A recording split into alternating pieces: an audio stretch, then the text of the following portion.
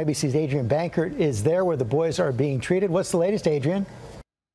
Good morning, George. Yes, we're here right outside the hospital. Police have moved all the journalists about a block away, but you can see those flashing lights behind us here and guards, police waiting for each and every ambulance that has come through. And every time one does, with the lights flashing and that police and military escort, there is a sigh of relief that another young boy has been rescued from inside that cave. Behind us here at the hospital, they have one dedicated floor. They've actually set up from their ER room this special area for the 13 that is specifically focused on treating infection.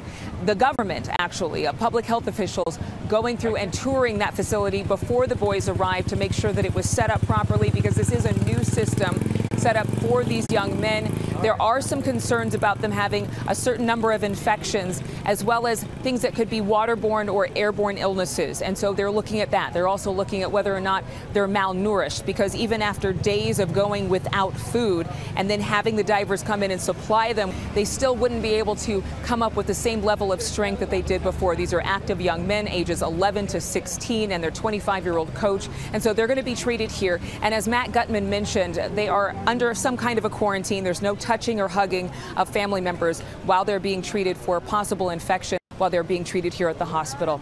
George, again, a lot of optimism here. We've seen 8 ambulances go through. Back to you.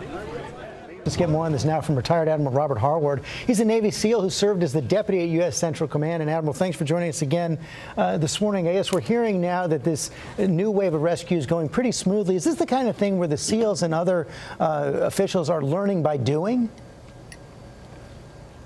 George, that's exactly right. They have a plan, they're executing the plan, and when they did, they recovered the first 4 yesterday. I'm sure hey, this part worked, we need to refine this. But I would think the toughest part in all of this is building that trust and confidence in the kids' mind.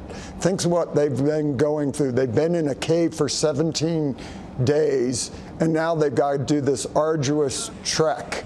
And some of them who are not comfortable in the water are probably scared out of their minds. So I think the biggest part is not only refining the plan, but telling these kids, look, we've got 4 out, this is working, we're going to get you out, and getting their trust and confidence pumped up for the journey they're going to make. So just an incredible journey that these guys are going to have to navigate.